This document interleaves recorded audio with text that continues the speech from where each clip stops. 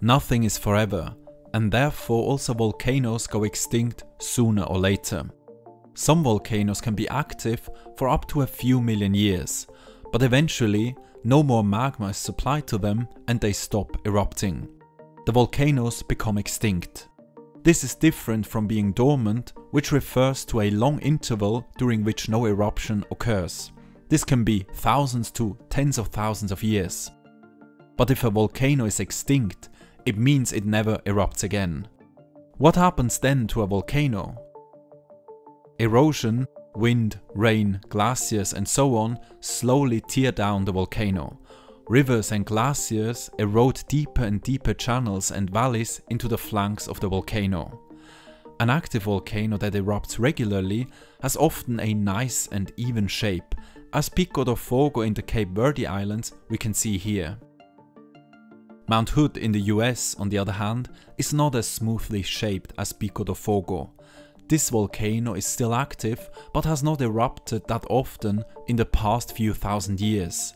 Therefore, erosion was able to cut deep gullies and small valleys into the flanks of the volcano. And also the volcano Öræfajökull in Iceland shows signs of erosion. This volcano is still active, but glaciers are carving deep canyons and valleys into the volcano.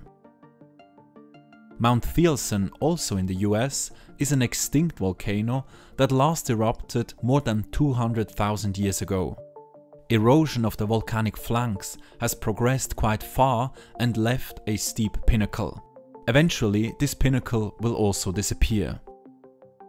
The longer a volcano is inactive, the deeper erosion cuts into the volcano. This is quite useful for scientists because eroded volcanoes reveal their inner structure. In Iceland's East Fjords, for example, we can look inside old volcanoes that have gone extinct a few million years ago. Erosion has cut into the piles of lava, and today we can see the pathways magma took to the surface in earlier times, so-called dikes.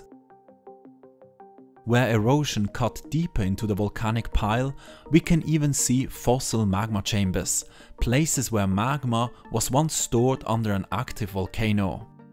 After the end of the volcanic activity, magma in the chambers solidified and is now exposed in the fjords. By studying these structures and by taking samples of these rocks that formed under a volcano, we can learn a lot about today's active volcanoes and the processes that are happening underneath them. So as we see, even when a volcano becomes extinct, its story continues, leaving behind new landscapes and fascinating geological records. And while some volcanoes reach the end of their life cycle, new volcanoes are being born, driven by the magma beneath them. In the next video, we'll explore the difference between magma and lava, a key concept in volcanology. See you there.